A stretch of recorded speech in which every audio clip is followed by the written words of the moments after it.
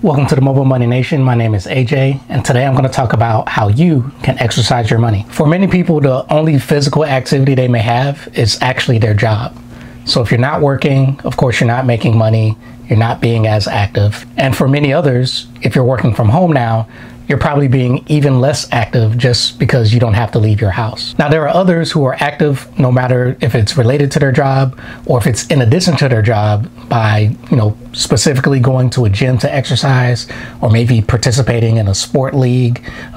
That's something that they like to do because they like to exercise, they like to stay in shape, they like to be fit. So what happens when you're not active? Now, when you're not active as far as your muscles may atrophy, they'll lose power, they'll lose muscle mass, and you're not able to do a lot of the things that you were able to do when you're younger, or maybe when you're more consistently exercising. Well, just like humans, money can be stagnant and it can lose strength as well. Except for with money, the loss of strength, also called loss of purchasing power, is known as inflation. And over time, if your money is not doing anything to grow or to stay strong, inflation will degrade the value of your money. And then a year, 2, 5, 10 years from now, if you haven't consistently been exercising your money or consistently working your money, then the dollars that you own, that you've saved, won't have as much value as they did when you first put them in your bank account. And if you really think about it, money really has no value if it doesn't have any movement. You could sit $100 on your desk. If you don't do anything with that $100, then it essentially has no value.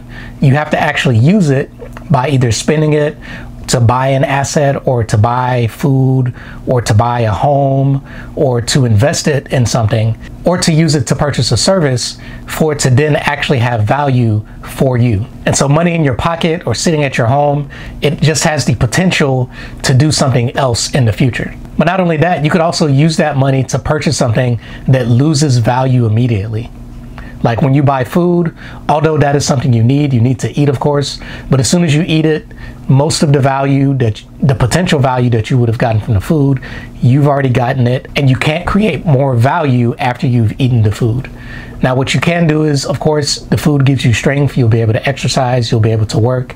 You'll be able to do other things that could create more value, but that food itself is gone. It no longer has any value once you've digested it and until your next meal once you're hungry again. And while you can't directly eat your money, it also can't keep you warm at night. And if you were to burn the money in order to keep yourself warm, then of course that money has lost its value and you can't do anything else with it in the future. But when you actually do use it, whether it's to exchange for a good or a service, or to invest it or save it and get some type of return on your savings, a dollar actually has an infinite usage. Now, when you put in your savings account, it can gain money there. You can then take the money out of your savings account. You can invest it in a property. You can invest it in an equity like the stock market or a bond. Or you could literally pass it back and forth between you and another person that has an item that you want. So if, let's say you have an apple, someone has an orange, you want to buy the orange from them, you give them the dollar, they give you the orange, and then they're like, hey, I really like your apple. They give you the dollar back to buy the apple, and you give them the apple.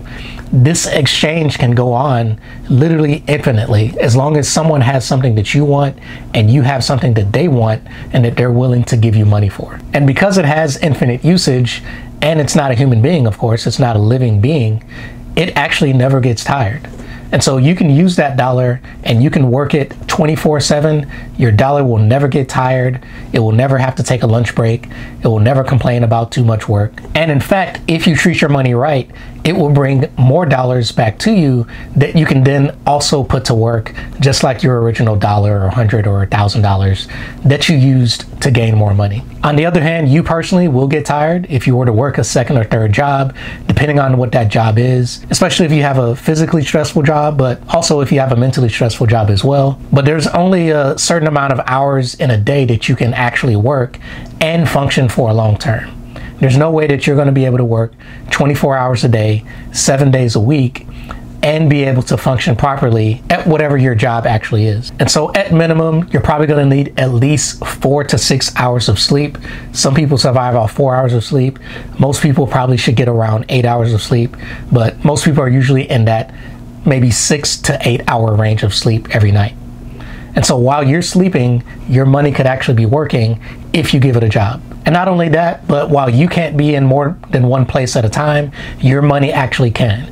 So you can have your money do multiple jobs, or you can have your money doing multiple exercises and staying physically fit by investing in different asset classes or putting your money into different asset vehicles in order to bring back more money for you.